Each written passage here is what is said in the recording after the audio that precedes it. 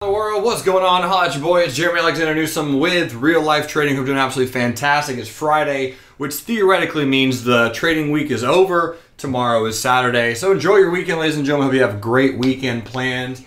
Talk about the SPY today. Had a good buddy Dan email me, say, hey man, not much is happening out there. I agree. I was a little bearish since we closed below the low of Wednesday's candle, which was so bullish.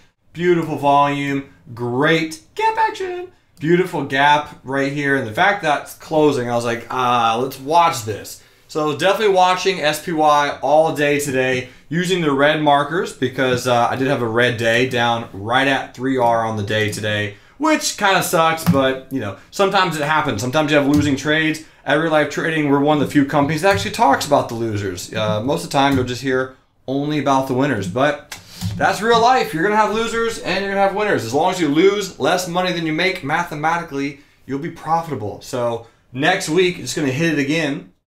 SPY did not really do very much. So this is going to go in line very closely with my theory that we're not going to get something like this. At this point, I'm very confident on that. I think we're just going to do something like this. And the moving averages are just going to catch up just like we did back in late January, early February, where we just kind of trade sideways, and that's the rest that we get. Here's the Dow ETF, the Dow Jones ETF, also not much going on there. Here's the Qs, not much going on there, a little bit more bullish overall. And then here's the IWM. IWM, nice little high wave candle. Have a lot of traders in some bull put spreads though, which that's exciting, and hopefully those expire worthless. So far, they look good.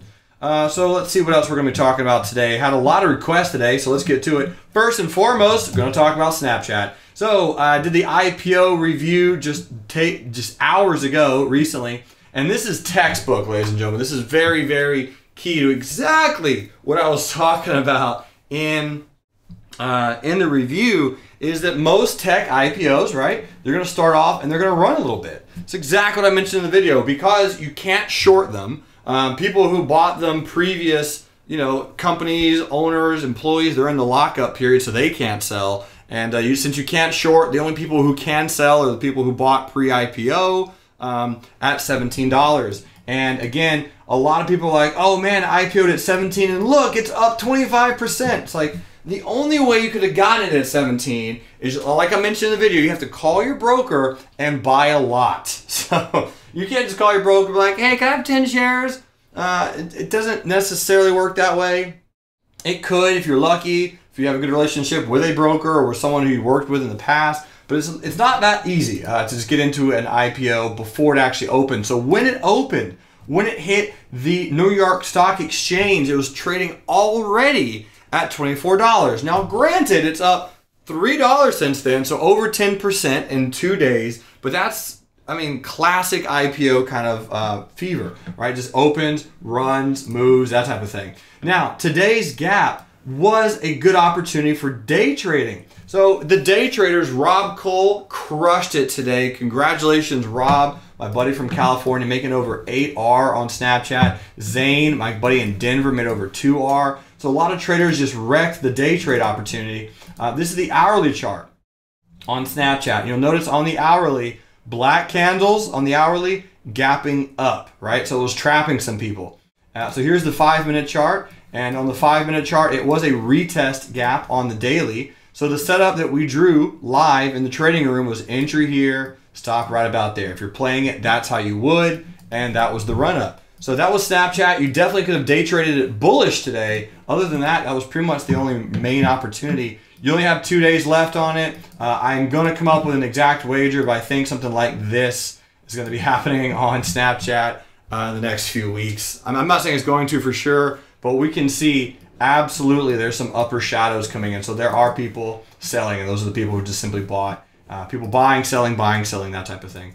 Now, on Monday, if we gap above the high of today, just like we did today, this morning, let's look to day traded bullish, right? For my day traders out there. Most of the traders who are trading IPOs don't know how to mitigate risk, don't know how to position their size accordingly. And that's why I'm saying, hey, just be cautious, just be careful, be patient. There's only 2 candles on the screen. There's no moving averages. Snapchat looks very, very similar to a lot of other ones. Since we're just talking about it, let me just go back in time and show you what Google did. Google, people are comparing Snap and Google, that's fine, that's fair. If you want to compare the two. So let me zoom back all the way to 2004 when Google IPO'd and just kind of show you on the daily chart exactly what happened on this thing. Because yes, Google, when it IPO'd, it ran up nicely for about 2 or 3 days. So here's the IPO on Google, right? It opened, traded higher. So for 3 days, it just had a nice move, and then it did pull back, giving people a good opportunity. And based on just the candlestick pattern, you can see it trade down to the low. You got this nice little consolidation. Volume started coming in right there. Volume started increasing, and then that was that, right? It started breaking out. So sure, Snapchat could do that. I'm not saying it's going to go to zero. I personally think it's going to be a little bit bearish overall. But, you know, we will see. There's a lot of IPOs. I think it's better to compare it with. Twitter is probably one of them. So here's Twitter. And if you want to look at Twitter's IPO, when it came out actually on the New York Stock Exchange way back when, somewhat similar, but Twitter started tanking immediately and then bounced. And then people realized it didn't actually make money, and then it actually tanked. So, you know, we'll see. Maybe I think Snapchat, again, does this, runs higher, runs lower, and then runs higher, which is somewhat similar to what Facebook and Ferrari did. Let's go look at a few other stocks. Here's CHK, and a lot of people keeping their eyes on CHK, which I dig. Here's what I'm looking for specifically on the weekly chart. So Lita, I don't know if your bull put spread expired, but if it did, congratulations. I know she had one. There's a lot of bearish candles in a row on a weekly chart. A lot of people are saying maybe this is a double top. I don't think it's a double top. What I will say is I'm looking at getting long around $5. It is coming into a buy low, sell high territory, and I'm watching it very, very closely to see if it's going to bounce. Personally, I think it's going to breach this little support. A lot of bears hop on, and then some bulls come in. Because at that point, it's already made its move, right? It's gone down almost 50%, 35.5 from $8 down to $5. I mean, that's 3 points, right? So the bears have already had fun with CHK. And now I definitely am keeping an eye on CHK for a bullish opportunity around $5 with shares, more than likely. GoPro is the next stock that was requested. GoPro, talking about IPOs, also probably is going to be a very, very similar to Snapchat. I mean, look at GoPro, right? Big white candle the first day, second day it opened up, and then you got that pullback, and then you got the bounce. I mean, Snapchat's going to either go lower within the next 2 weeks, or it's going to do exactly what GoPro did. And you know what's going to happen? All of your buddies from high school are going to start calling you, and they're going to tell you, oh man, you should start buying Snapchat right now. You're going to hear Kramer talk about it. It's going to be all over the news, and this is where everyone's going to start buying. Same place they bought GoPro. Late 2014, at $95 a share. I think it was going to go to 100, and then it just goes to, goes down the toilet. So just be cautious, right? Buy low, sell high. Always keep that mentality, especially when you're trading an IPO. Buy low, sell high, buy low, sell high. Make sure you mitigate your risk. If it's just tearing to the moon, right? You don't know how to trade it, zoom into the hourly charts. Watch the hourly charts and see if you can play it on the hourly. Because the daily is going to give you just, the daily will give you some information, but the hourly just gives you so much information so much more quickly. Anyway, so GoPro is at a buy low, sell high location. We've been keeping an eye on GoPro to bounce off of the support. You'll notice at 977 how to trigger quick bull play. Well, hasn't broken above that point yet. We closed today at $8.44. So this is a great support on GoPro. No denying that. But if this support breaks on GoPro, huge chance it goes lower, and then from there, you'll start hearing rumors circulate about buyout, who's going to be acquiring GoPro, bankruptcy, things like that. I have one analyst on YouTube, I'm not going to mention any names, but he's been buying GoPro pretty heavy for the last few weeks and months, and man, I just hope this stock goes to zero. He's a great character. Anyway, it's not anyone you guys think it is. It's someone, anyway, whatever. GoPro. So GoPro, yeah, I'm not saying it's going to go zero for sure. I'm going to watch it. It's definitely in the support zone. So if we get something like this, and we get a candle with volume, one white soldier, some type of gap, sure. Let's see if we can go long on it. But otherwise, if it starts breaking down, You can either go bearish or just do absolutely nothing on GoPro. But I will say personally, I have no position on GoPro at all. Here's HPE, Hewlett Packard, and I had a trader ask me, is this gap going to fill? So really quick, here's the weekly chart. Hewlett Packard, HPQ had a little bit of a spin off on HPE recently. And here's your support resistance. So this resistance right here, beautiful, nice breakout, easy retest. And then you got this support resistance right there. So yes, we are at a support on HPE. Here's back to the daily chart. In the daily chart, you had a nice gap down, black candle, gapping down. So it is a retest gap. I think this is a pretty easy support resistance. I think this is a pretty easy bracket trade. So if you're looking at bracket trading this beast, entry would be above the high of these candles, stop would be the low of those candles, and vice versa. If you want to trade it bearish, trade it with a breakdown with a stop above those candles. So that's how you could trade HPE, either bullish or bearish. Nice 3-candle pattern, nice little flag. Look for it to break either direction. Grubhub, yummy to my tummy. We were watching it all day, looking at trading it bearish, never got the signal. In fact, right before I went on a lunch break, this was what I was looking for. I wanted that support to break down with a stop right there. That was how I was looking at trading it. It just never triggered. So no big deal. I always like when things don't trigger. And Grubhub on the daily chart. Let me come back to a weekly. Weekly looks a little double topish. I'm going to have to agree.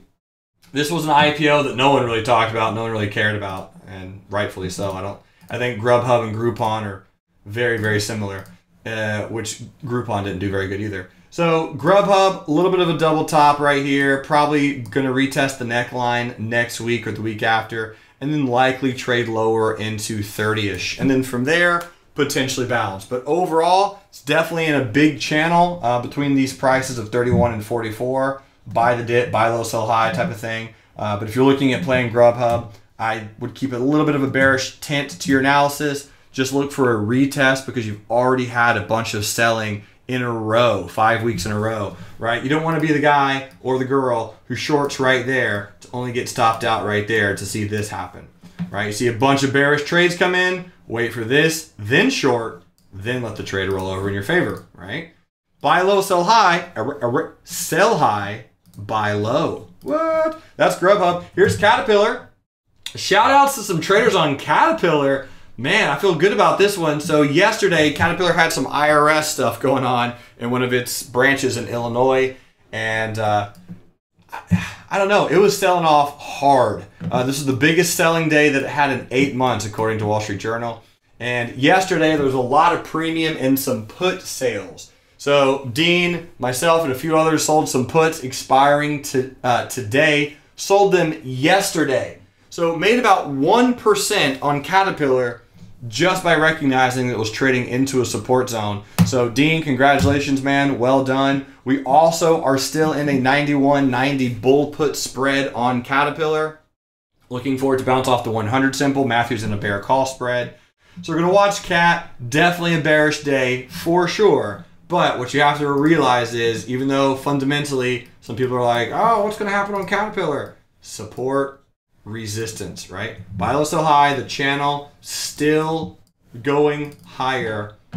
So I'm looking to buy the dip, and one of my mentors is looking to do the same thing. So that's Anne Marie, by the way. Long-term moving averages look good on a daily. Here's your weekly. Nice high wave candle. So I really don't know exactly what to do on Caterpillar directionally on a long-term level, but short-term, play the hourly, buy the bounce, buy low, sell high, or do it non-directionally with some kind of option trading. Here's another request, AJRD. What is this? Oh yeah, Aerojet. Rocketdyne. That sounds like a fake company. It sounds like a company that you would make on Nickelodeon. So Aerojet Rocketdyne. This is the weekly chart. Pulling up the weekly only because I don't look at the stock really ever. So looking at this, you have a big resistance back from 2004 randomly here at about $21. So that's a big resistance, and you can see that actually acted as a great resistance just recently. So if I were to draw a line, it would look like this. Coming back into the daily chart, looks like a nice breakout, looks like a very healthy bullish gap and go. The moving averages are all bullish, volume is bullish, everything looks good for the bulls. So I would simply say if you're looking at playing Aerojet Rocketdyne, I would buy the dip as it pulls back into about $20.73. Look to snag it as it's pulling back. Place your stop probably around 1969 and hope she pops. Monster Beverages. Monster had a pretty scary gap the other day. White candle gapping up. So check this out. It was a retest gap. Shocking how we hit the 200 simple and then pulled back a little bit. So Monster is going to be very interesting from here. Great gap. It's battling the 200 simple. Here's the weekly chart. And the weekly chart looks like a giant double bottom. Now, I think there's been a time where we've seen this before, but I just can't remember exactly when Monster's done this before. So what I would say is it looks a little bit like a double bottom, huge candle. The 100 simple on a weekly is at 46.97, and we're battling the 200. So watch Monster to be bullish. I like the volume coming in. I would just say let it continue battling the daily moving average right here. Let it break above that, right? Break above, and then do what? Buy the dip, buy the retest. Why? This is a retest gap. That's pretty much why. That's Monster. Good direction, good edge. Looks overall more bullish to me. Next on the list was Intel, and I'm mostly looking at this one for my boy, Brian Sharkey. Brian, your covered call expired worthless. Congratulations, buddy. Looks like you can do it one more again. Matthews in a 36, 35, 50 bull put spread with 30 days left. He's looking good on that one. Seadrill. Looks like Seadrill's going to zero. Down 25% today. We mentioned it was going to zero about $1. What was it today? $1.53. Guys, big deal. When it closed above that level, I was like, if you want to go bullish here, feel free to. Just make sure your stops are around this area somewhere, or be willing to risk all the way to zero with your risk mitigation tools, right? $2.11 of risk. Calculate your R based on that. The fact of the matter is, we closed at a bullish entry. We've broken lower. This thing is going the way of Sun Edison. Be very careful if you own shares of Seadrill. I do not think it's coming back from here.